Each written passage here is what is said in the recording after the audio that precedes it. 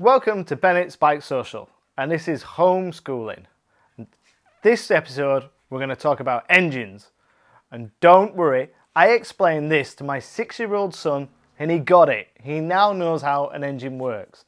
We're going to make it very simple and easy to understand.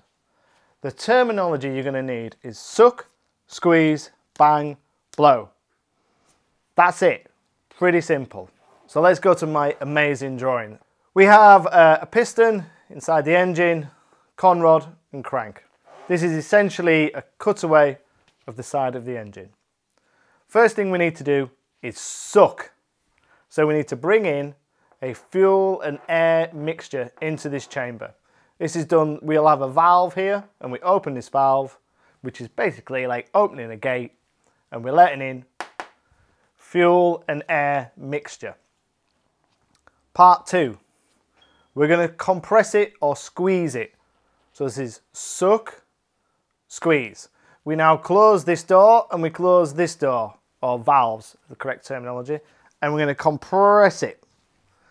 Once we have compressed it, we go to series 3, which is bang. This is a spark plug and this creates an explosion. So we've brought in the fuel and air mixture, suck, we have squeezed it, now we create an explosion, bang. When we have that explosion, this is called the power stroke, and the explosion causes the piston to come downwards. Now we need to get rid of what we've just set on fire and created the explosion with. We open this door, this gateway or valve, and we get rid of the exhaust gases.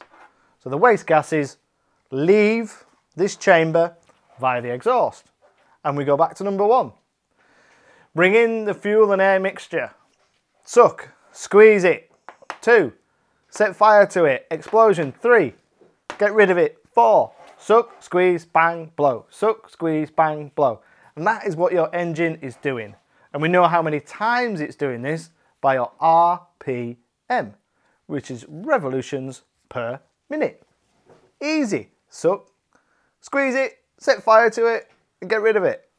Now this is a single cylinder engine, so we just have one piston in a cylinder. If we have a twin cylinder engine, you're getting ahead of yourself. 2 cylinders, 3 cylinders and 4 cylinders. Now the layout of an engine has advantages and disadvantages. The terminologies you will have heard are inline, 3-cylinder or 4-cylinder, which means we have 1 cylinder, 2 cylinder, 3 cylinders, 4 cylinders in line.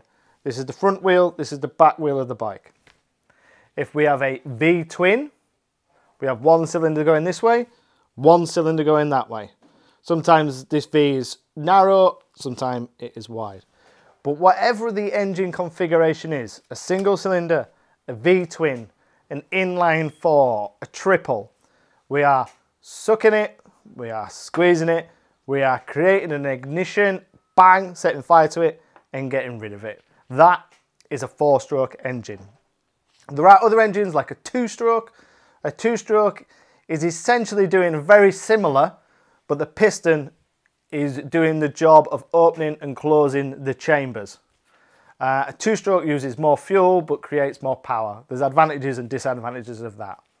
But essentially, 4-stroke engines, each piston sucks, it squeezes, we create an explosion, we get rid of it, that turns the crank, which gives us forward motion. The valves or the gateways are controlled by the cam. When the crank turns, this is connected via a belt or a chain on the side, in the center, but essentially something from the crank is connected to the cams, and the cams open and close these doors. You'll have 1 here and 1 there.